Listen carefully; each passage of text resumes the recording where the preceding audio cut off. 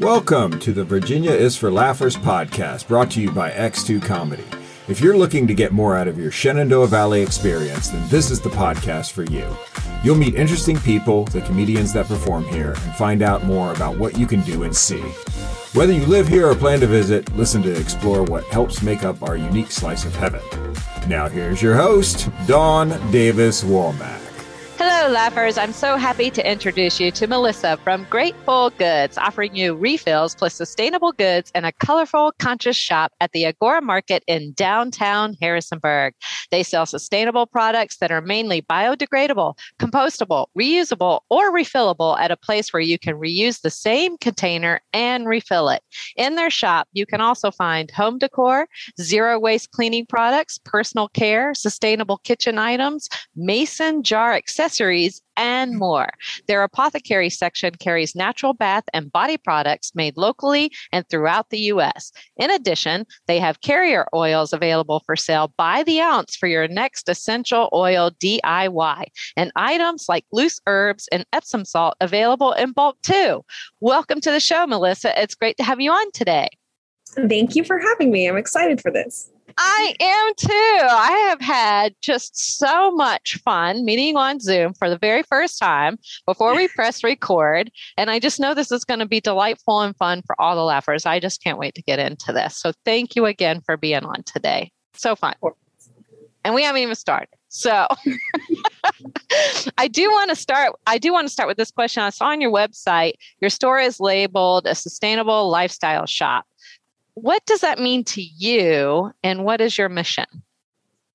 So in my view, I guess, and Faith, my business partner, a sustainable lifestyle shop is a place that you can shop for practical goods that you would purchase in plastic, but instead as an item that could be composted or just reused and rewashed over and over again. Just kind of maybe the definition of sustainable, I guess, just like something that you're not buying trash, basically. We even have trash bag liners, if that kind of is a good example. So instead of, buying trash bags that you're going to toss anyway, you would have this liner that you dump directly into your larger bin. So just like we have, a lot of swaps like that, things that replace plastic. Oh, see, I knew already you were going to say things early on that was going to make me go, what? So, okay. So do you want to save the reusable toilet paper for later? Because I could talk about that too.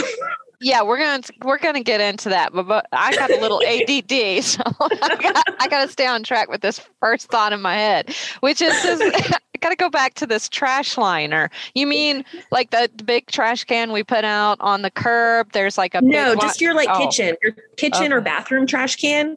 We have liners, there's small ones and large ones, and the liner goes into your trash can instead of a plastic bag. I actually didn't even know about these until Faith came along. I had no idea it was a thing, and it's really cool, and I can't wait to run out of trash bags because I want to try it. I've never used them either. I'm still trying to wrap my head around it because I have 4 kids, so I don't know how it's going to go, but it's worth a try. Anything's worth a try, Anything is worth a try. Your business partner, Faith, and you this business started last September 2020? So August 14th was our grand opening, but we became business partners September, we have it written down, 17th. Okay. So this is a brand new business. So how did you two meet and decide to go into business together? So Faith moved here in 2019 from Austin, Texas. And correct me if I'm wrong, Faith, you moved here in the summer. Yes. But we met in August. Yeah.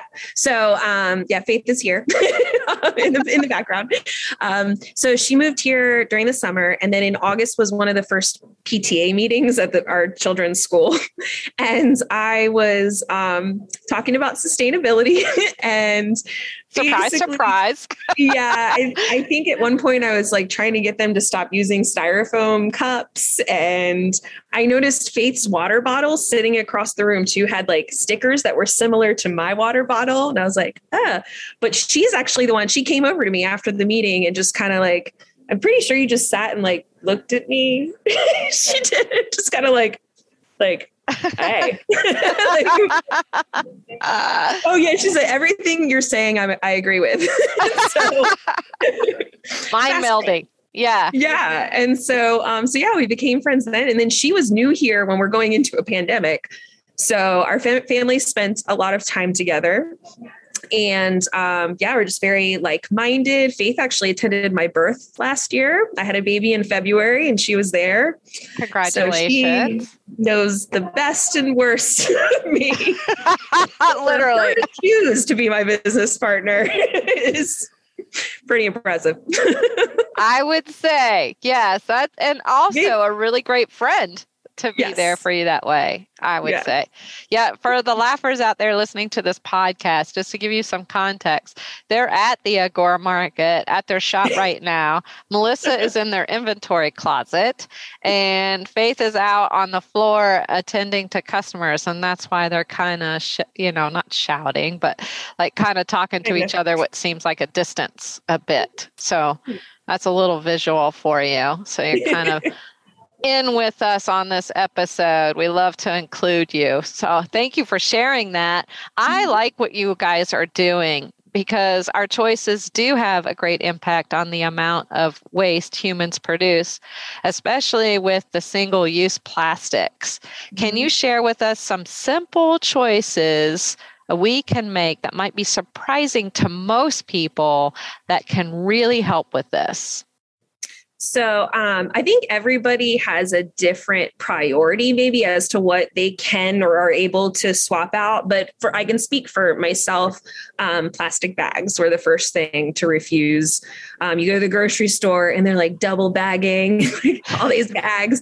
So getting a reusable bag was probably one of my very first swaps and the easiest one, I think, for most people. There are bags everywhere. Companies give them out for free. You can go to a thrift store and get one for 50 cents. So use that endlessly. I recently posted on our Instagram that a plastic bag is actually, I think the average usage time of it is 12 minutes, but it's here for 1,000 years. And so that is just, that really is something else right there. So we have French string bags in our store that like stretch out with your groceries, and they're actually the same size as a regular plastic grocery bag. They have little handles. So we have a lot of people switch to those. And then also plastic wraps is a big one. And we have quite a few different products in our store to replace plastic wrap. And I think it's a hard swap for some people because it's so, it's something we're just used to. My whole life, you go somewhere and you wrap everything in plastic. It's just what you do. And so, there are a lot of different alternatives depending on where you are in your like sustainability journey or just what you're able to do. And so we have like rolls of beeswax that you can cut like plastic wrap, which is super cool. And then we also have like cloth covers and beeswax and silicone bowl covers and things like that. So that's a really, I think, easy swap for people to make because you have options. It's not just like, no, you have to use a metal straw. It's like you don't have to, if you like your straw, just, that's a cool thing to switch. But like, there's some other things to get you started. I think those are probably my top two, the plastic wrap and the plastic bags. Yeah, I'm feeling convicted already. And as you were talking, I was like, oh my gosh, I don't even want to show her my plastic wrap in my drawer upstairs in the kitchen. And now I feel like I need a priest so I can confess about my plastic wrap. I've been doing this for a long time. And I'm telling you, the Costco roll of plastic wrap, I was like, when is this going to end? I think I had that thing for like 2 or 3 years. And I was I know. I'm never going to stop out plastic at this rate. It's endless. It just like kept coming. So yeah. Yeah, I hadn't even really given that a thought, but and also I was surprised by the 1,000 years. Yeah. That seems, that's very surprising. There's, I'm sure you probably know about this, and I'm probably calling it the wrong thing, but there's like this great garbage patch in the ocean that's like the size of Texas or something crazy like that. Pacific garbage patch. Yeah. What is it called?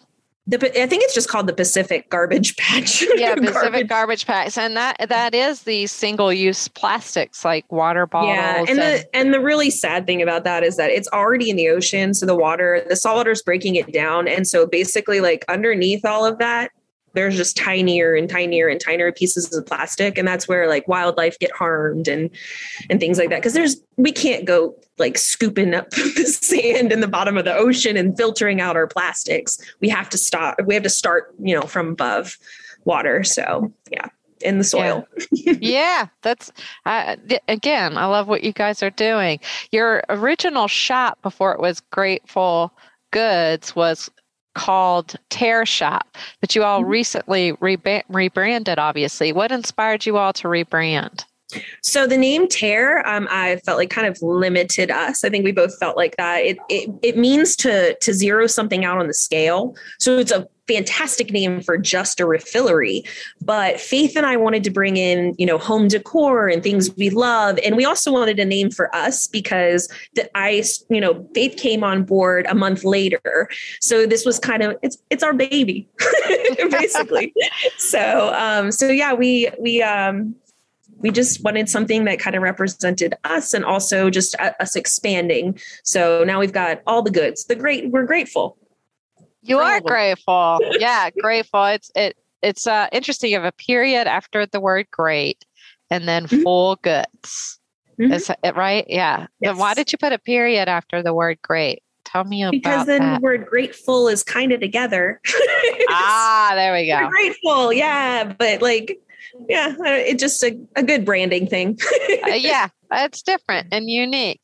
As is your space. And it is also a very charming space where you welcome laughers to bring their own containers and start a conversation about investing in the small changes to their habits that can have that big effect on future generations.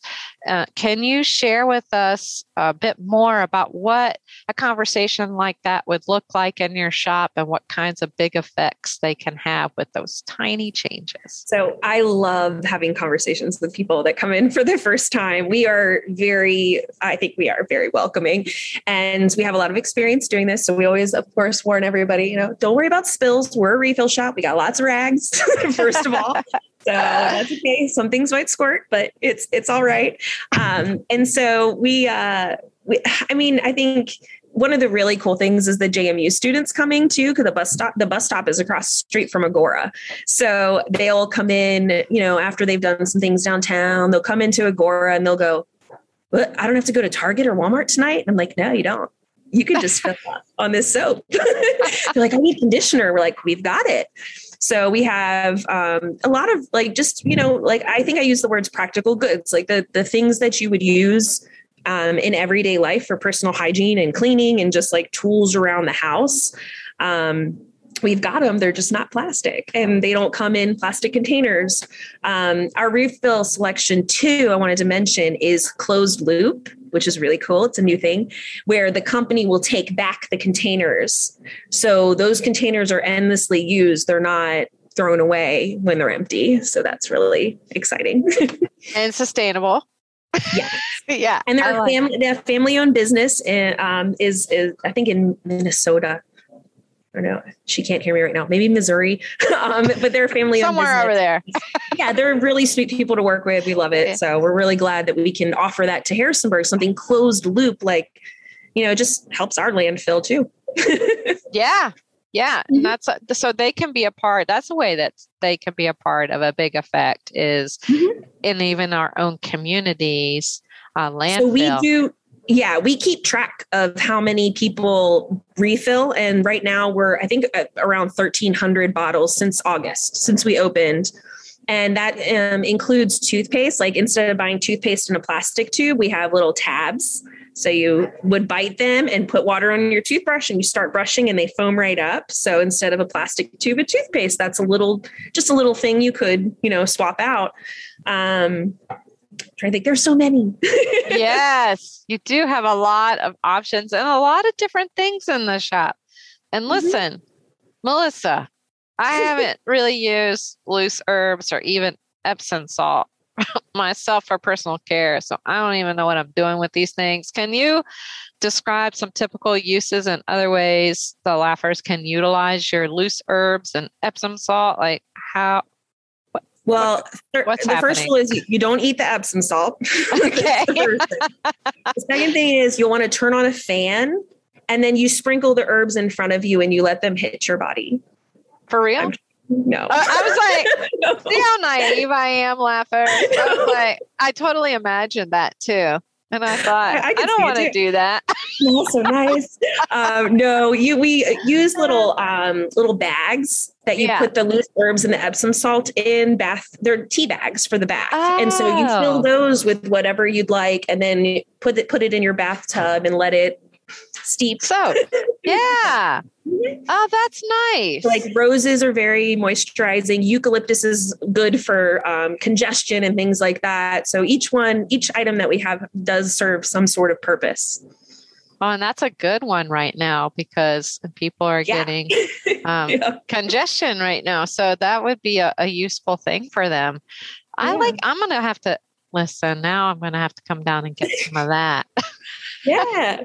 I do love your shop. I was in there and I saw these lovely home decor items. I'm going to let you tell the Laughers what you have in the store now, because you're going to do a better job than I can. Tell them about all these cute things. So we actually rotate depending on the vendors and whatnot. We do some consignment as well so that we support local artisans.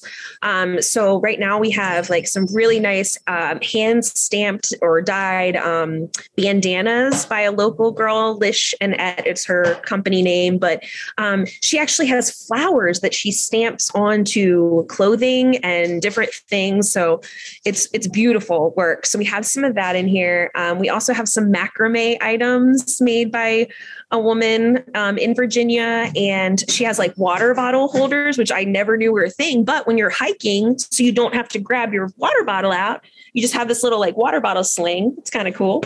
Oh. And then we have some artwork from Faith's company. Faith it runs a company called Wilderness Wood Prints with her husband, and he's a photographer. So he takes photos around the valley and they get them printed on birch wood, and they look so pretty. Yeah, you like put them in a frame. They're gorgeous. They're like really thin pieces of wood with a beautiful picture on them.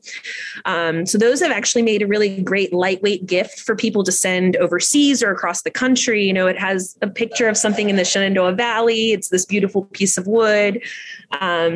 So that's a super nice gift. And then we have some postcards and posters from Bread and Puppet Theater in Vermont. I'm not sure if you've ever heard of them. So I don't know like the full story, but I'll tell you my understanding here. Okay, I'm listening.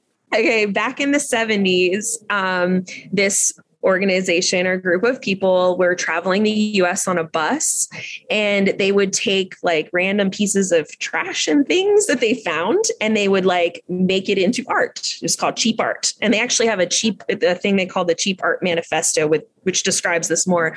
Basically, they sold art for 10 cents to $10 and funded their theater and their like projects and everything that way, just like traveling around. And we actually have a couple in Harrisonburg that has one of their posters from way back in the 70s in their apartment window. Oh my gosh. Randomly. Yeah. And Faith is from Vermont. So that's kind of how we like got connected with them. But this couple had come in and they were like, yeah, we used to march with them. Like they did climate activist stuff. And like, they were the coolest couple. And I'm like, oh my gosh, this is so cool that we have this in our shop. So, and some of them have like little quotes, like Emily Dickinson quotes and stuff on them, but they're just the cutest little pictures of just hand stamped, like really cute. So yeah, that's really good. I think I like all those things. I think the last time I was in there, you had the Harrisonburg pillows, right? Am I? Oh, that's right next door, Gilded. Oh yeah, those are good. Too. Okay, yeah. They have the Harrisonburg pillows, and they have really cute shirts that say Harrisonburg Honey. And it's a yellow t-shirt. I have one. Maybe you saw me wearing it here. I don't know. I might have. Yeah, there's a lot of cool shops in there, including yours. You have bulk items too. The Laughers can bring their own container, purchase a standard, regular, or wide mouth mason jar in store, or borrow a container from your jar library. I have never heard of a jar library, so I was wondering if you could share with us what in the heck that is and what we should know about bulk shopping items in your shop. Yeah. So the jar library, funny thing about that, I hadn't heard of any sort of thing like that until a couple of years ago when I was working at Bring Your Own, which is the store that used to be in our space in Agora Market. It was a bulk store. And so I used to volunteer and work for Allie. She is absolutely wonderful. And so she's actually my first experience with, because I knew that I wanted to do this, but I was like, nobody does it. There must be a reason. There must be a reason you can't go get laundry detergent or dish detergent. And it turns out that it's just not very mainstream here. It is in the UK, in Canada. Every little town, not every little town, but like most little towns, that's what they have, is like a little shop you can go to and refill your soap, your dish soap, your laundry detergent. And so you don't have to go, far into town to like a big box store. You just have like this little refill kiosk that you keep refilling at, which is just like super cool. And that would be a dream, like if we could do that around here. But yeah, so Allie of Bring Your Own, she pulled out her jar library one day and I went, they have to bring them back? Like they take a jar and then they bring it back. But it's not quite like that. It's called a jar library, but you can take anything that you need from it. The hope is that you would bring something back eventually, like whether it be that jar or maybe you finish your, I want to pull it close, but I'm not going to, your soap pumps, like hand soap with a pump on top. If you finish that, it's just going to go to the landfill, especially if it's not clean. And if it's not a number one plastic. The number one plastics are the ones that get recycled the most. So let's say you're stuck with this number 4 pump. You're going to throw it away. We'll take it as long as it's cleaned and sanitized and the label's off. We'll take it and then we'll put it in the jar library. And that's when we see a lot of the students, when they come on the bus and they're like, wait a minute, all of the things I need are here. Well, here is also a pump. So now you've purchased, the product by the ounce with a free container, and it was way less than it would have been if you went to a big box store. So everything's priced, by the ounce. And the jar library is just a place that, if you forget your jar or you need something, we've got it. But we also sell mason jars, and most of our customers bring their own. Honestly, they know the drill. They were going to bring your own before they came here. So we're very fortunate that have lots of regulars that can teach us too. Yes. Yeah. They already know the drill. Yeah. You have mason jar accessories. I don't know much about mason jar accessories. Can you give some examples of? Yeah, it's more like, I think it's more of the like farmhouse style look, like the minimalist look, which is really popular right now too. Just like simplifying things. You don't need a lot of people don't like a ton of color or, like all the plastic and whatnot. So we have pump tops that fit on the mason jar so you can make it kind of your own style. There's like copper and silver and chrome and matte black. So, if your bathroom already has a theme, we have a couple different options to turn mason jars into your soap dispenser. Soap dispenser, like even hand soap on the counter of the bathroom? Yeah, I have foaming soap dispensers. We have them in the shop. I have them in all my bathrooms at home, and it works perfectly and uses a lot less soap. And you fill it with your own water. That's a big thing that we're learning a lot about is the carbon footprint of water itself, which is really because we all have water in our homes. Why are we shipping it? Right? Yeah. Like, I never even thought about it.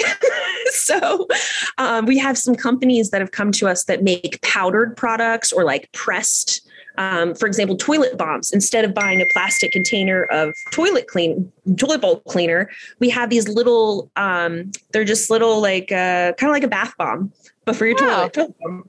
So you throw it in there, it fizzles up a little bit and you start washing and, you don't have a plastic container in the end. And so the water doesn't need to be shipped everywhere all the time is what I've learned. I didn't even, you know what? It didn't occur to me to think of a water carbon imprint, to be honest with you. Yeah. Yeah, there's a lot of different ways just in choosing some of these sustainable products that keep the plastic out of landfills. I'm learning every day something new. Let me tell you. Yeah. What is the main way that you learn about sustainability that you have found very useful to you? Or can you share some resources that maybe if there are laughers out there like, hey, wait a minute, this has really inspired me to take a look at some things. Can you share a couple of useful resources with us? Yeah, I actually myself started by watching Netflix documentaries. I was on maternity leave, 11 years ago or 12 years ago. So on maternity leave with my daughter, my second child, and I started going down a hole of like, what's in our soil? What's in our food? Why are we wrapping bananas in plastic? Like all these things. And I was like, I have to do something. So that's kind of where, it stemmed. It was just like, what can I do? Like, I wasn't trying to, change anybody else's ways or life. And I still think that we're always just trying to give like everyone an option, like I was saying earlier, you're like, there's different products for wherever you are on your journey. It's not like, no, you don't want plastic wrap. You can only have this. That's it. It's, you have choices now, whereas it wasn't like that before. So definitely like just videos on our environment. Social media is a big one. That's where I learn a lot of things now that I also have to cross-reference, obviously. Right. Don't just read a meme and think, that's it.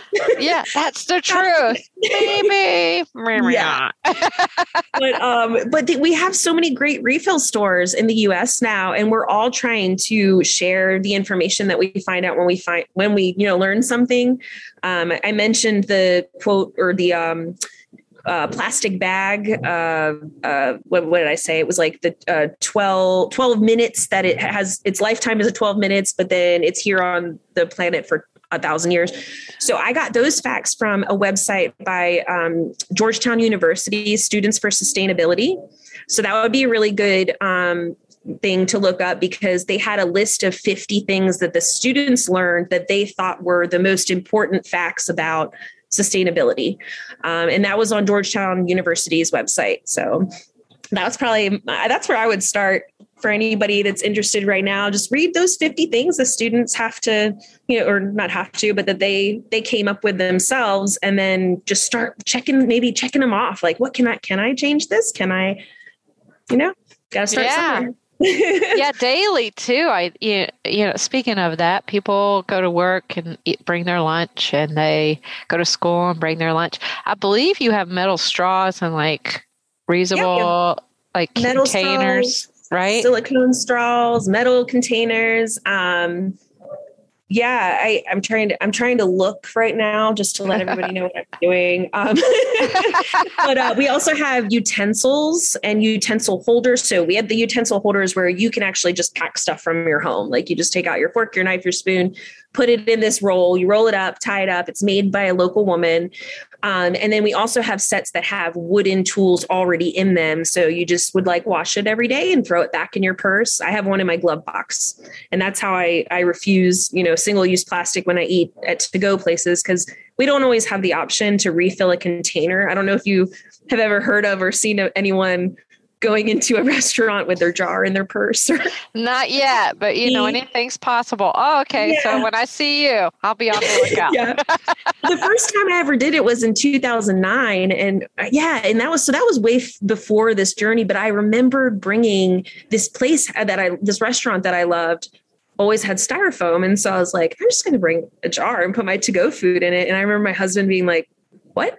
I'm like, yeah, I'm just going to bring a mason jar to this restaurant. And so I put it in my purse and I went to the restaurant and I didn't finish all my food and I put it in the jar, and it did feel weird. It felt like everyone was looking at me. But then, like the good feeling later, like came, I was like, oh, no styrofoam in my trash bag tonight. Just that one little thing. Yeah. It doesn't take much for me to get apparently, but also good. I mean, every little bit helps, and together we can achieve much more. So I guess it doesn't feel weird now pulling out your mason jar after. Well, now we have cute containers. Oh, okay. It looks a little better. Yeah. So these cute containers are like to-go containers that people can to-go containers made of metal, or stainless steel. And I mean, you could still, we have jar connectors in the shop too, so you can actually turn your mason jar into like a bento box. So, which looks really funny in an employee refrigerator when I work at the school. I got my big old mason jar stuck together. They're like, did you see that thing in the fridge? Whose is that? I'm like, I own a sustainable lifestyle store on the side. You know what's good about that is they don't know what it is, so they probably aren't going to eat it. Yeah. So your lunch is safe. I'm bringing it. But that's good to use. I like that. So I have some kind of sets available. People can, or packet or holders for utensils and things like that. It makes me think of, do you have any kind of gift sets available to people? Yeah, so we've had a couple gift sets roll out on the 21st of every month, like the fall equinox, the winter solstice box. Nice. We've done that, but Faith and I are working on some more just everyday lifestyle boxes. And one we're doing right now is, or we're working on is a self-care box. So it would be just, some items that make you feel good, that are comforting, some bath salts or some candles and things like, just take that, 2-3 hours, or if you can, you don't have children, to yourself, once a week. Tell the husband to take the kids out for a few hours. But so we are working on the gift sets. We'll probably put them, up on our website as they come along, because it's just the two of us. We're, two working moms. So yeah, those are really good. And you have gift cards too available. If we do. Yeah. And we have a button on our first page of our website. On the top, there is a button to purchase gift cards now. Gift cards with us aren't plastic. They get emailed to you. So you'll have a code, and then you can shop online or in the store with that code. That's really great. Do you sit in a store and see those plastic gift card racks and cringe then? Like, what's your reaction to this? Actually, the only thing I've ever cringed at, like real hard, two things. Okay. One is metal straws wrapped in a plastic container. Okay. Yep. I can see it. Yeah. And what are we doing? I got you. The second thing is, when I hadn't been in a big box store like Walmart or Target, I hadn't been in one for like a year and a half. At one point, I was like, I'm going to really try this. I don't need anything from there.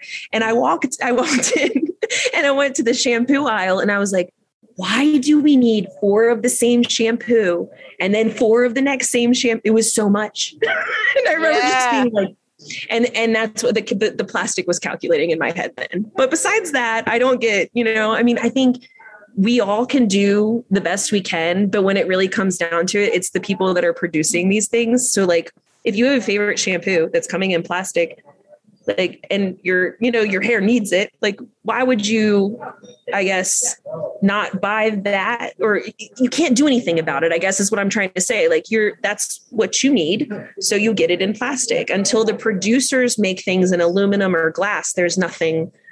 We can just do our little part. That's it. We can do little things. I like that. Yeah. Speaking of doing little things, this isn't little. I think it's great. You're giving back to the community already. I saw that you did refills for refugees donation this past Christmas. What was that all about? So refills for refugees was actually not a donation from us. It was from our customers. It was direct donations from people to us, and we facilitated the coordination with Village to Village in Harrisonburg. They help resettle refugees from all over the world. But as we saw what was going on in Afghanistan, and just, like, Harrisonburg is just such a welcoming, it really is the friendly city. Like, there's no other way to describe the city. Yes, correct. So we just, we thought we'll put this jar out and we'll tell people about it if they want to round up their change. And so we collected $100 and we filled up jars of laundry detergent. Village to village came, they picked them up, and yeah, it was awesome. It was a really, really great thing for us to start out with. And then the following month, we did a fundraiser for Any Given Child. So I'm not sure if you're familiar with them, but they support, equity in arts education for K through 12 children in our area. So I was a sign language interpreter for the lip sync battle event. And it was a lot of fun. Yeah. And so I was one of the early ones of that. Yeah. Oh, you are? I was in the early ones. Yeah.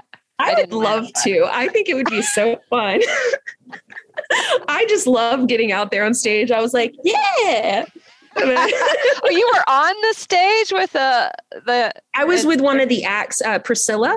Okay. I don't know if you know Priscilla Maymaiden. No? Yeah, she did. She actually did Hamilton, which was so fun to sign. I loved it. But yeah, I donated my time as a sign language interpreter just to her act. It would have been crazy for me to do all of those. I was so tired afterwards. But yeah, we did the lip sync battle, and Faith and I supported Priscilla in Any Given Child in the end. But we did some fundraising for them too. Yeah. So whatever. I mean, we're open to any organizations that want to do, that need some help. We're here. I'm happy to market things. Yeah. I think that's great. I'm envisioning you on stage interpreting and dancing and moving. I wish I would have seen that. That would have been beautiful. Maybe next year. Yeah, maybe next year. Maybe. I'm definitely need to check it out again. I was just recording with J.R. Snow from Any Given Child earlier today, because he's awesome. we did a podcast episode on the youth fine arts around here, and specifically also the Court Square Cafe. So that's going to be an upcoming episode. So now you got me all inspired. As soon as the date comes out, I'm just going to have to put it on my calendar. Yeah, no, it was really fun. Yeah. Yeah, that's awesome. You also have a pop-up. You do a pop-up shop. You can set those up for events. Can you tell us more about what that looks like and what kind of events are ideal for your pop-up shop?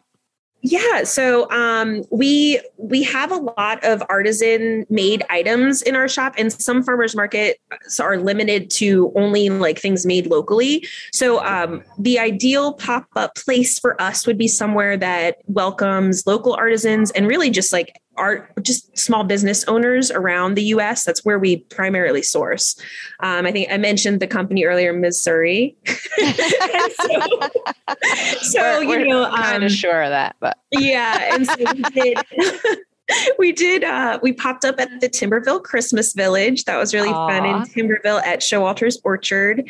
And so we were there through the holidays, and that was nice to sip cider and see that beautiful view. Yes, that's a gorgeous place, by the way, you all. I hope to get them on the podcast sometime, because that's a definite Valley bucket list for sure. Yes. Yeah. And then we were the general store at Red Wing Roots last year. And, cool. And so we are planning to be back this year. And the fun thing with Red Wing is that as a general store, there are some items that have to be plastic. I mean, I can't find Advil and antacids in a compostable package right now. So, you'll see some items that are, they might not be fully sustainable, but they're definitely necessities for a festival. And we did some like LED lights, and it was really fun. It was the first time, I think I've been to Red Wing 7 years now. And so it was the first time I was looking around, I could see people with like our glowy things on them. And I was like, oh, it's so great. So we had like LED lights and solar powered lanterns we had, and the flashlights that crank instead of using batteries. So yeah, we can kind of make a pop-up work anywhere. I think. I think so too. I love that idea. I love seeing little pop-up shops, and anybody's doing them, I like to hear about it, because it's a neat thing. You can, kind of shop off site. Yeah. Yeah. It brings your business to a whole other, like some people that don't have transportation all the way to Harrisonburg, but they, might be close to some, wherever the pop-up is, they experience, a little mini version of your shop, and it might inspire them to want to go see more. I love it. I love traveling around and doing that. Yeah, It's great I think fun. it's a great idea. This has been so fun. As we wrap up here, can you share with the laughers how they can follow Grateful Goods on social media or otherwise to get more information?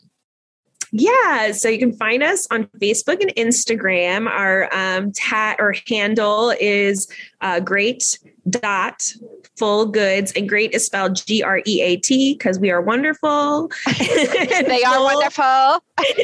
And then full, like a full container. Get it? Grateful. Great.fullgoods. And then, of course, our website is shopgrateful.com. Great. Laughers, we will be sure to put that information in the show notes for you as well. Thank you so much, Melissa. This has been great and such a joy being with you today to have you share with us all about your wonderful sustainable shop that you and Faith have. Thank you so, so much. Really appreciate it. And thank you. This was so much fun. Yes, definitely. I'm going to have to come down there and say hi to you. Please do. I will. Laughers, you can get more information about their store online at shopgrateful.com. That's shopgrateful.com. Buy a gift card for any occasion when they're gift sets, or you can stop by in person and visit them at Agora Market in downtown Harrisonburg. Agora Market has more than half a dozen small businesses offering a wide variety of high quality goods, including handmade and fair trade items, zero waste products, vintage finds, clothing, and more. We'll also be sure to put their website and information in the show notes for you too. And lastly, and most importantly, thanks for tuning in, Laughers. Out of all the podcasts out there, you picked us, and we think that's pretty darn special, just like you. Until next time, keep smiling. Bye. Bye. Thanks for tuning in to this episode of the Virginia is for Laughers podcast, brought to you by X2 Comedy.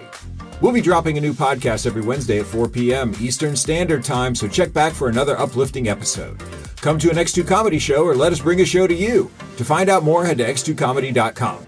Be sure to share us with a friend. Until next time, cheers.